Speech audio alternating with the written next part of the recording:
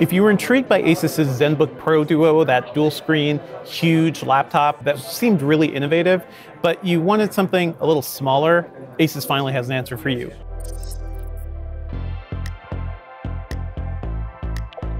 This is the ZenBook Duo. It's a 14-inch laptop. It also has that second screen, but now the second screen is slightly smaller. It's around 12 inches rather than 14.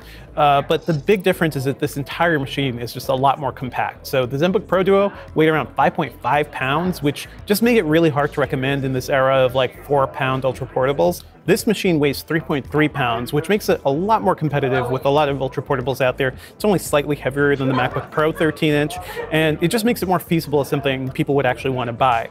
Now, functionally, it works a lot like the ZenBook Pro Duo. You can use the second screen to house other windows. You can blow up another major window on it. Basically, it's all about multitasking and being able to spread out your workflow across different machines. But the big difference now is that it's just a lot easier to carry around. The ZenBook Duo also includes the latest Intel 10th generation processors. It has Windows Hello IR cameras for fast face authentication. The screen is also Pantone validated, so it should be calibrated for a decent amount of color accuracy. Could be a machine that's useful for creatives and artists. Having a nice long screen like this right below your main screen could be useful for video and audio editing timelines as well. And for me, I just like having extra YouTube videos. It's nice to browse Twitter while I'm doing something else on the main screen. There's so much you can do with this. It's really going to be interesting to see how far Asus can push it moving forward. Based on my brief time with the ZenBook Duo here, I've noticed that the keyboard does not feel as good as the Pro Duos did. Maybe it's just a little smaller.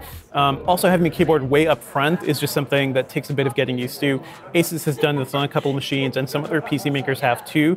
For me, it's not as comfortable if you don't have a wrist pad or something together with it. This may come with a wrist pad like the Pro Duo did. And the trackpad is also kind of small too. We're used to big, wide trackpads these days. This one is pretty small. It's more tall than wide. And if you're going to do a lot of mousing around, you're probably not going to use that very much. This is a machine where you'll definitely need another mouse, but I feel like for a lot of people who do creative work anyway, that's not a big change.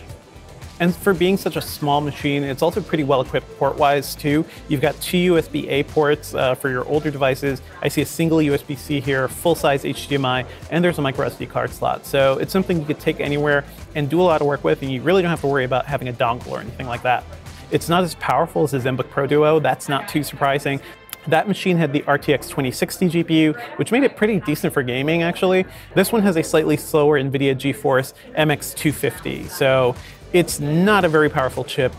Maybe you'll play Overwatch around 60 FPS and 1080p, but you're not going to be playing AAA games with this. But I think for a consumer who wants this dual screen power and wants a machine they can carry around easily day to day, this is something I think we're going to be able to recommend a lot more easily.